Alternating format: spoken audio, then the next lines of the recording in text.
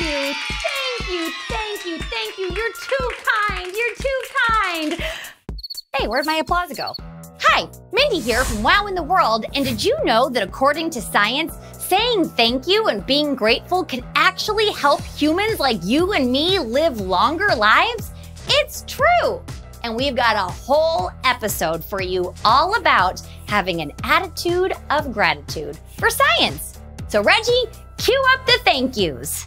And P.S. Reggie, I appreciate you. I do. I do. And you too. Proceeded, 3, 2, 1, ignition.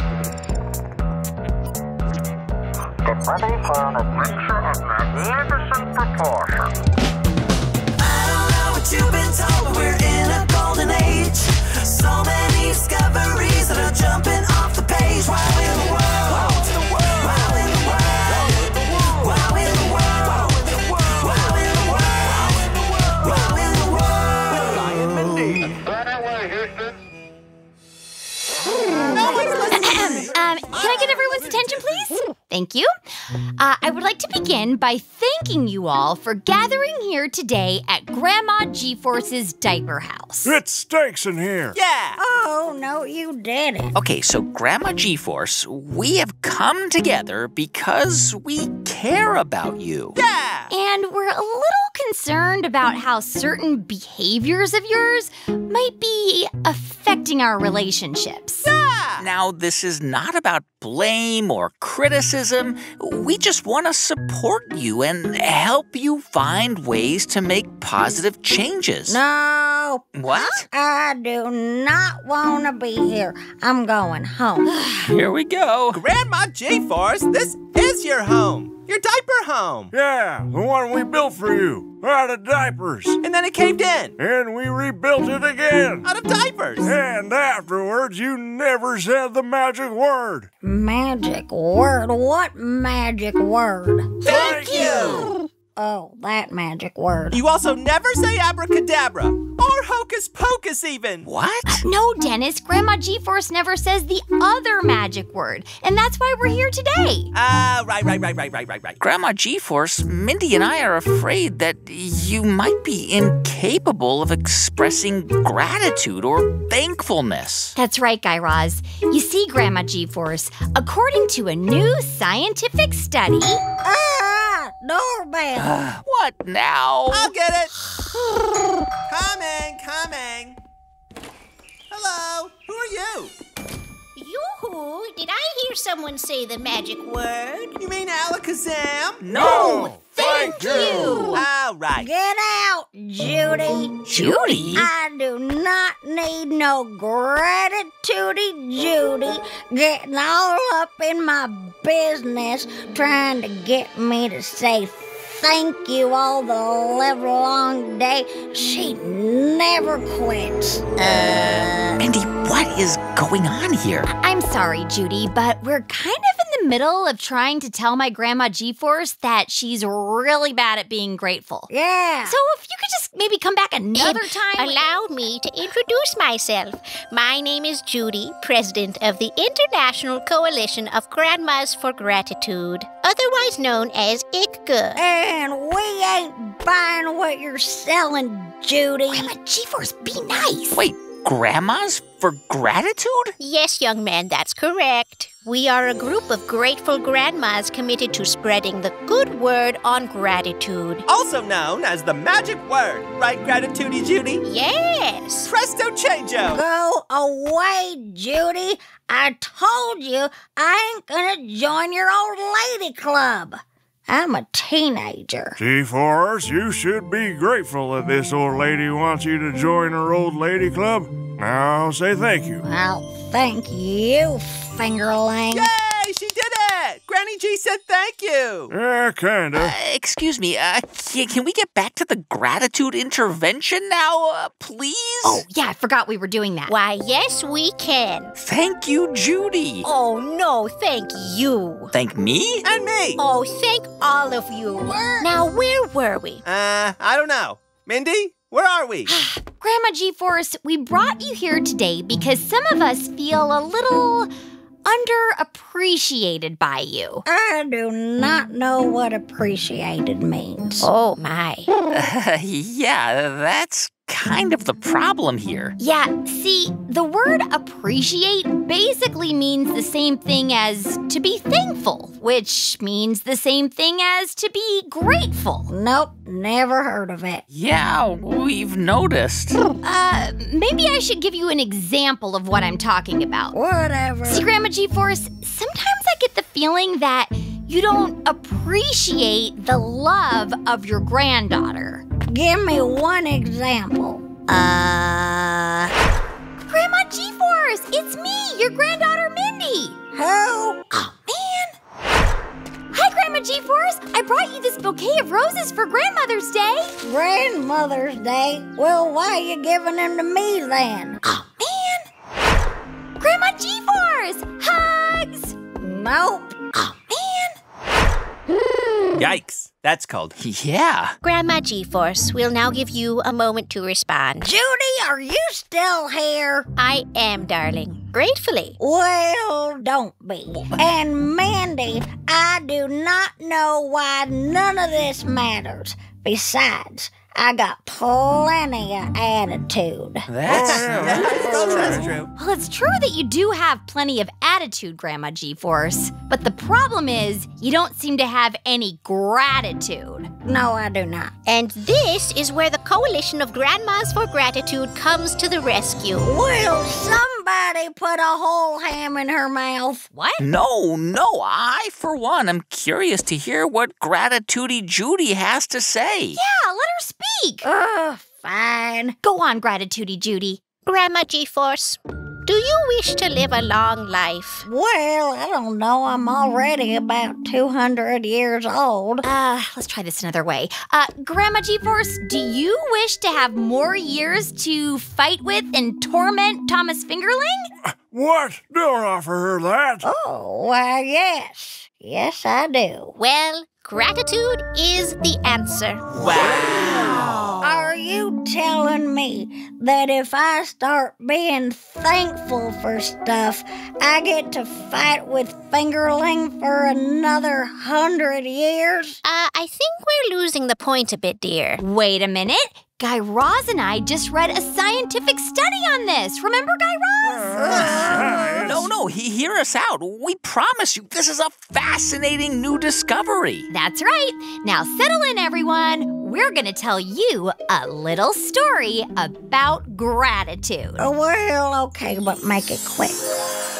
You see, a group of scientists from Harvard University and the University of British Columbia wanted to know if people who often feel thankful live longer. I'm a scientist, and I wonder what kinds of things make people live long lives. I'm a scientist too, and I wonder if people who are thankful live longer or never die. To find out, they looked at information from a big study of almost 50,000 nurses in the U.S. Okay, all you nurses, time to gather around. Okay, now we're going to study you. Fella, what were we thinking collecting 50,000 nurses?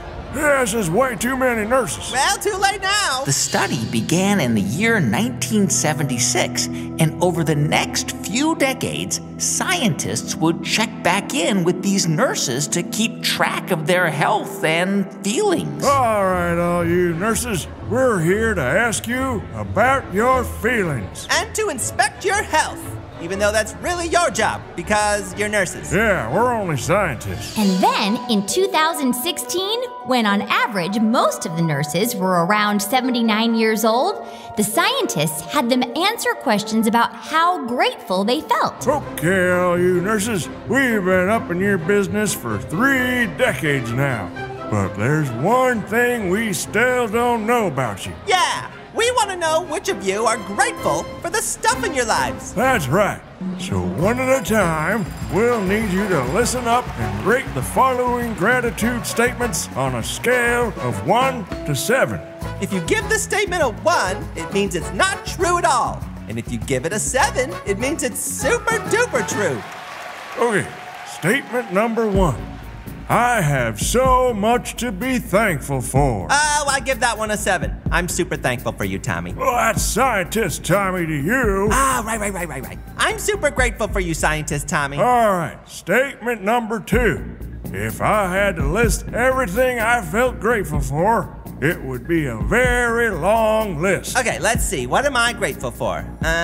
Raindrops on roses and whiskers on kittens, doorbells and sleigh bells and schnitzel with mittens. Feller, be quiet and study. Oh, Dennis, you're playing the role of a scientist in this story. Stop answering the nurse questions. sorry, I can't help it.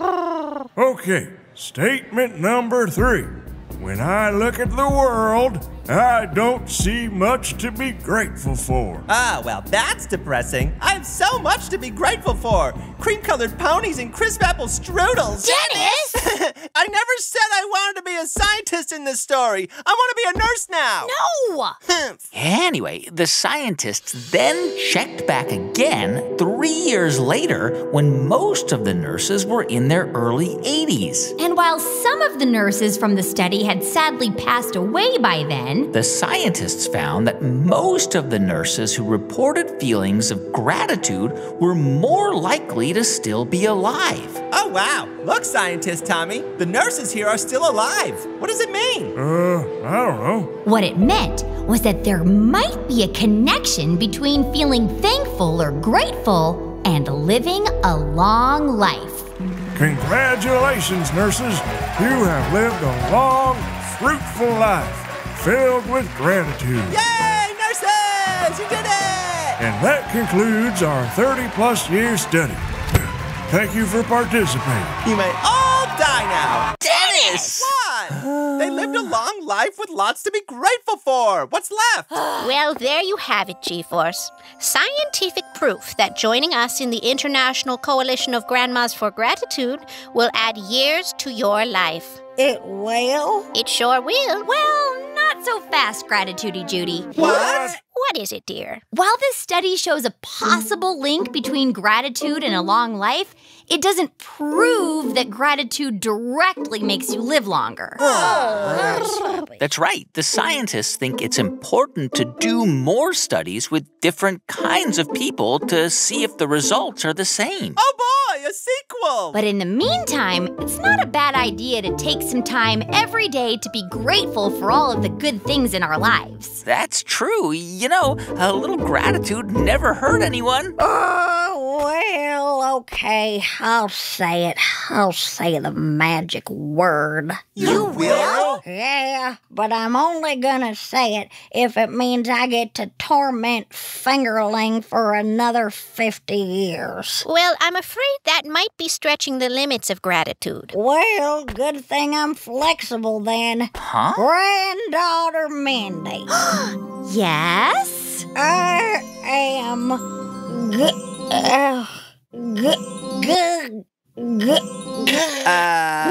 Go on, Grandma G-Force.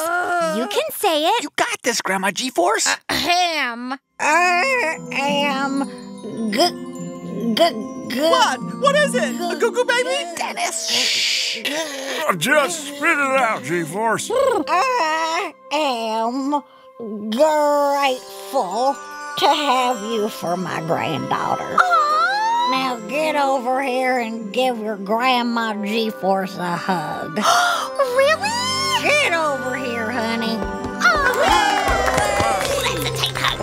Okay. Another job well done for Judy. Well, G-Force, I hate to say it, but I'm grateful to have you in my life. You keep things interesting and are the best at cracking my knuckles when I'm too tired to do it myself. Ah, come here, Fingerling.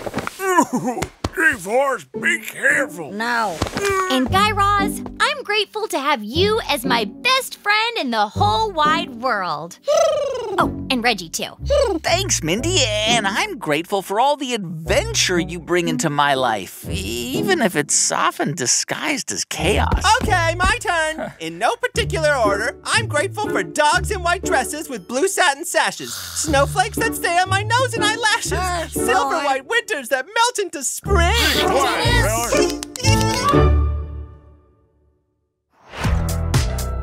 in the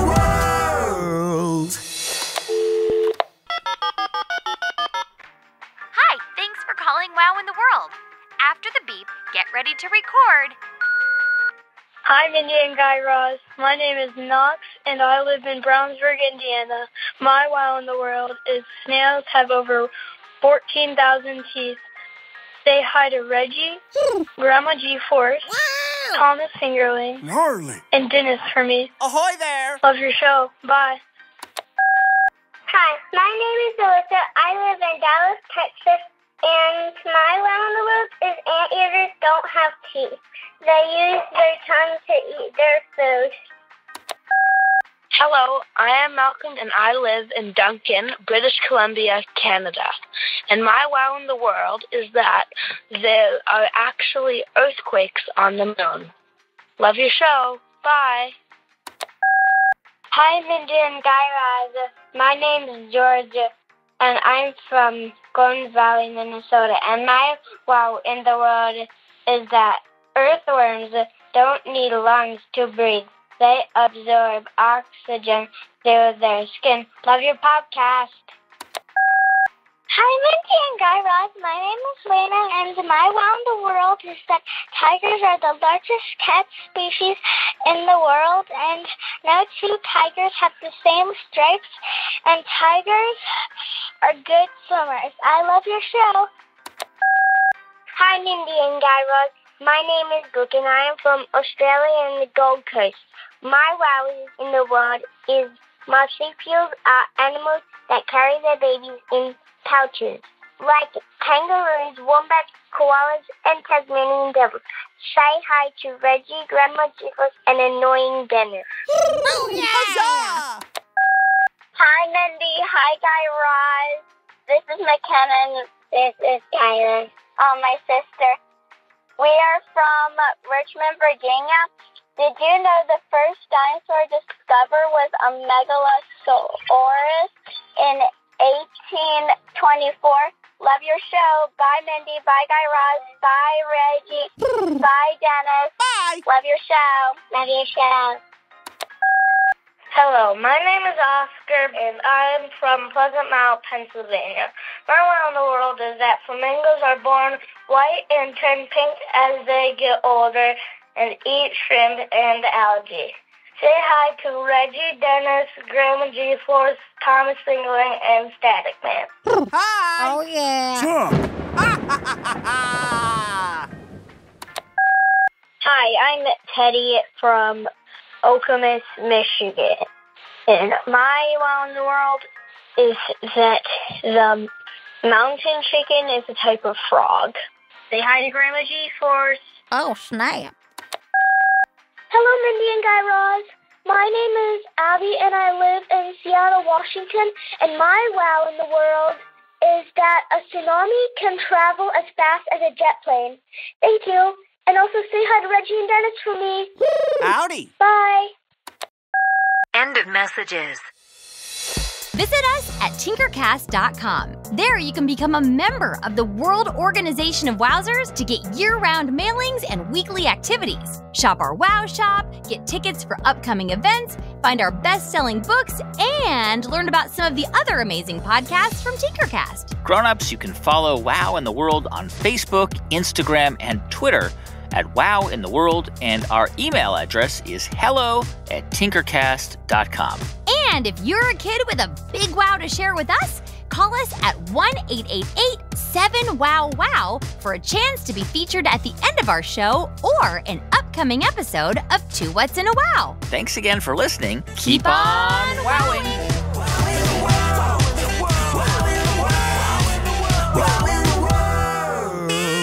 Wow in the World was made by Tinkercast and sent to you by Wondery.